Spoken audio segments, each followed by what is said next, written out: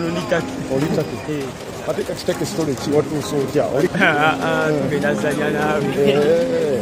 La cross. La cross. Eh, we just Uganda one la cross.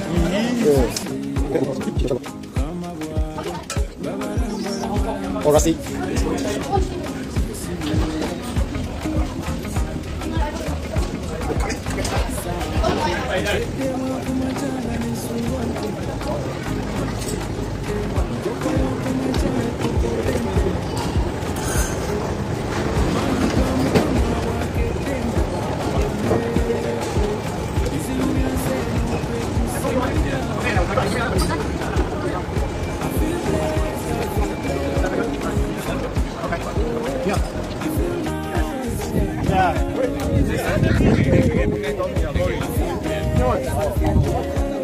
So, well done.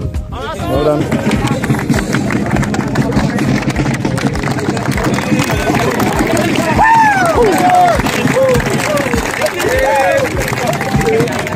I can wear that hat when I golf. I don't just wear that hat to swim.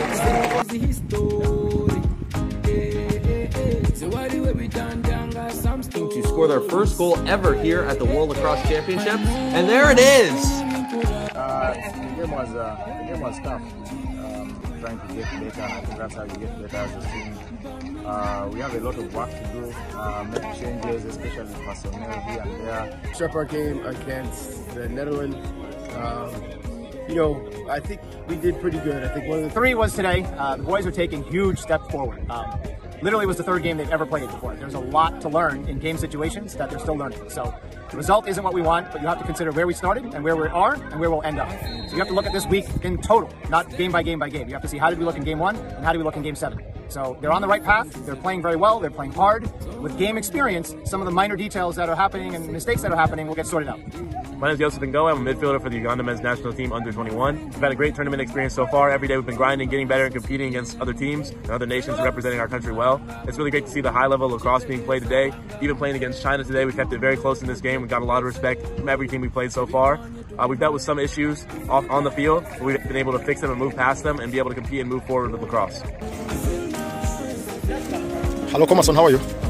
Can you brief us on what is happening? Okay, right now we are going to play a scrimmage game against the Knights, just like a friendly game. Thank you and good luck.